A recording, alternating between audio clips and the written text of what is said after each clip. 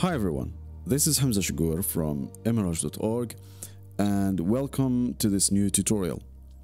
In this quick video, I'm gonna show you how to process this image. So this is a shot I captured from Jurjura Mountains here in Algeria, and I'm gonna show you how to post-process this in RAWtherapee from this original image to that final result.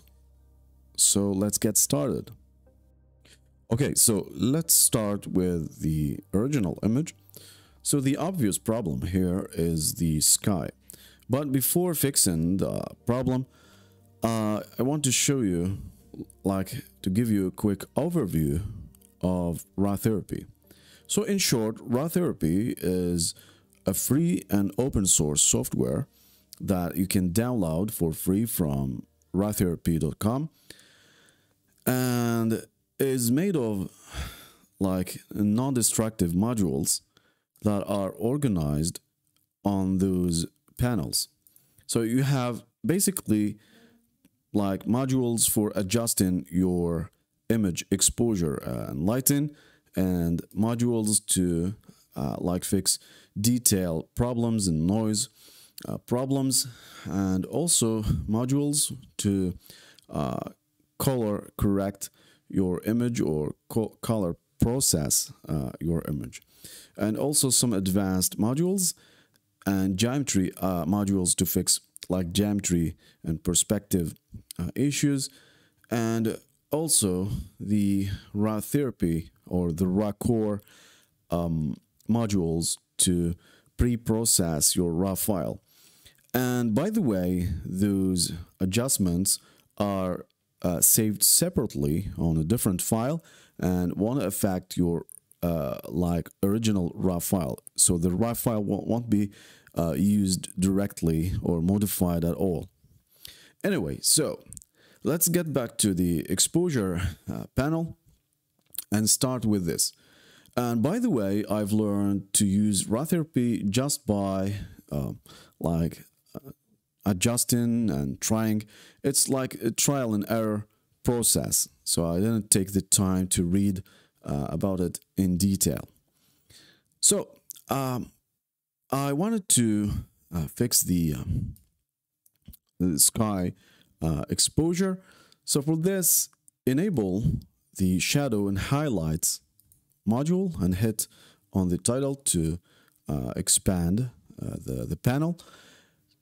You can restore your highlights by increasing this value. As you can see, the highlights are coming back, but we have an issue with our shadows. You can increase the shadows too, and you can play with this parameter to adjust the contrast of the highlights, and the same thing goes for the shadows too.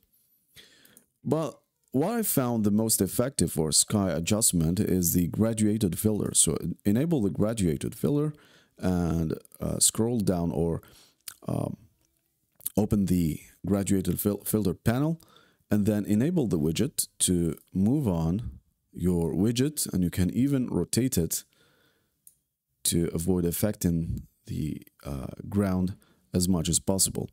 Also, you can play with the strength value here to adjust the lightness of your sky. Let's skip things as that and go back to the exposure here, and I want to add some lightness to the overall image and some contrast too. And this depends on your taste actually, so it's up to you to make the necessary adjustments.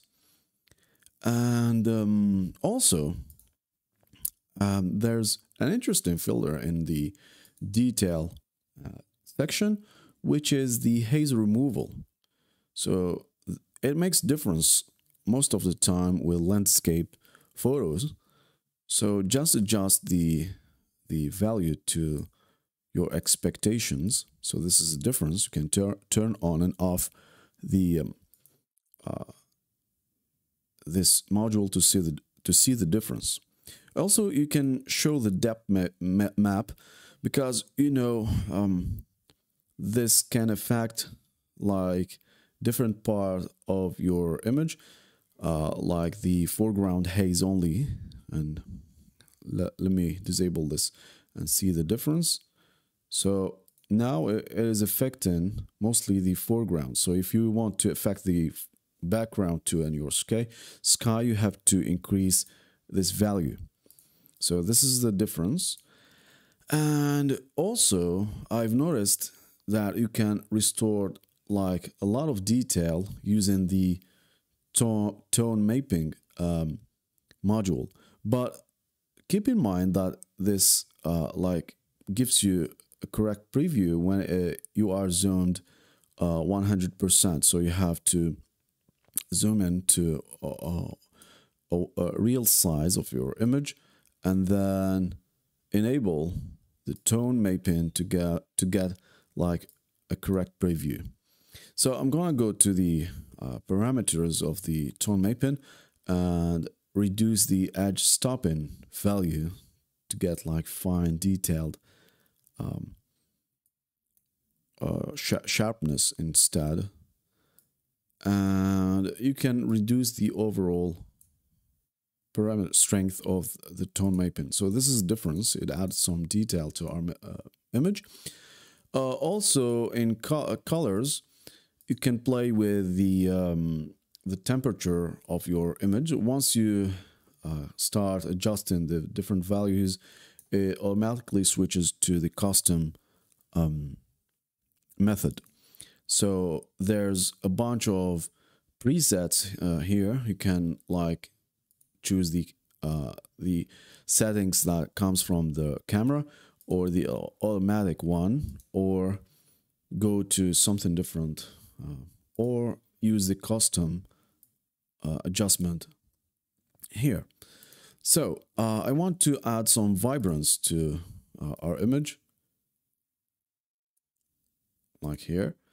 And also you can adjust curves. I want to affect only the lighting instead of the color. So go to the red or green and display the control cage, and you can adjust it right here to add like some highlights. And you can like slide down this to have some contrast in your shadows.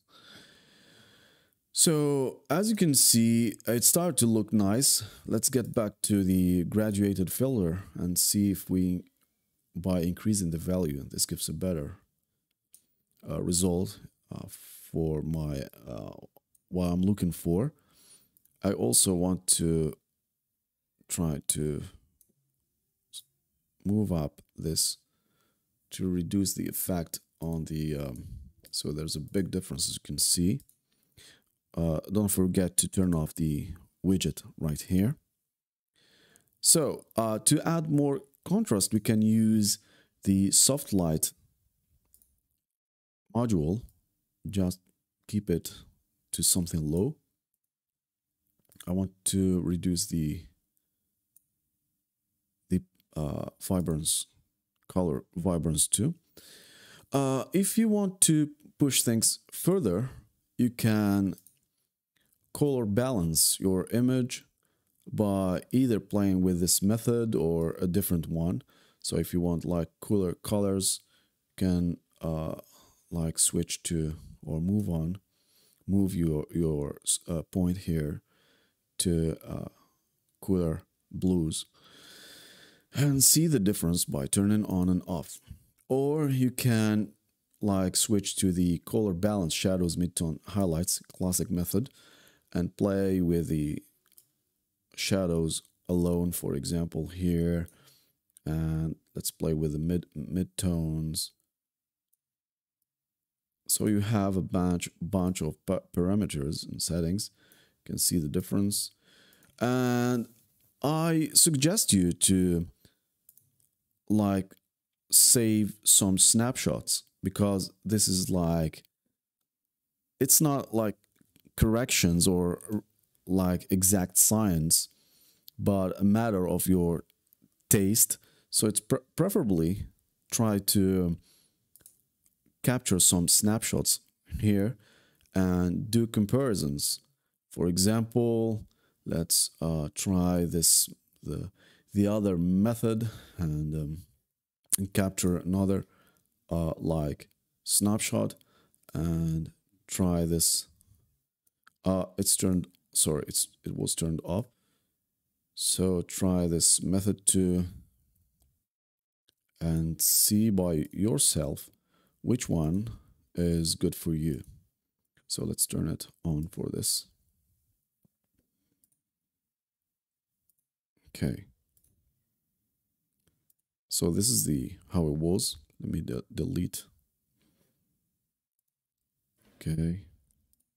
And delete this one. So here you can see the difference. And as a matter of taste, I prefer this one instead. And now let's try to clean our image. So when you zoom in, especially on the sky, you see like the noise on the sky, and I always like to keep the sky clean. So I'm gonna use the noise reduction module, but you have to increase the luminance value.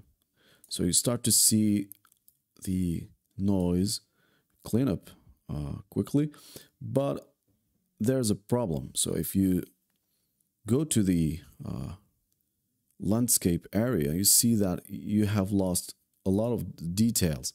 So to recover the details, use the detail recovery slider and increase it to something like 91 or above 90%, if it's a percentage, I'm not sure. And you see that there's some kind of cleanup without losing too much detail. And let's see the difference between the sky before and after. Let's increase the noise cleanup luminance value and see the difference. So I think it's a good balance between detail and noise reduction. So I'm gonna keep those settings as that, and the rest is up to you. So basically, this is the settings I'm using usually with my landscapes. I hope that you've learned something useful, and if you want to support my channel and further tutorials, you can download this image, the RAW one, and the RAWtherapee profile I've used in this image from the link in the description. Thank you so much for your support, and hope to see you in the next tutorial. Bye.